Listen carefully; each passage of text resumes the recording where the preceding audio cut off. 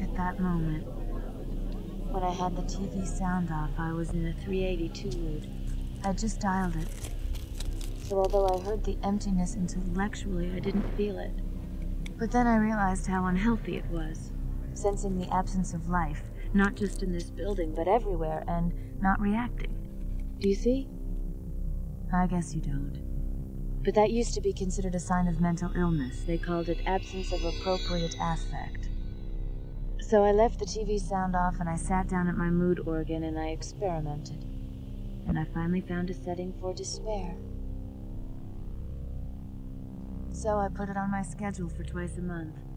I think that's a reasonable amount of time to feel hopeless about everything. About staying here on Earth after everybody who's smart has emigrated. Don't you think?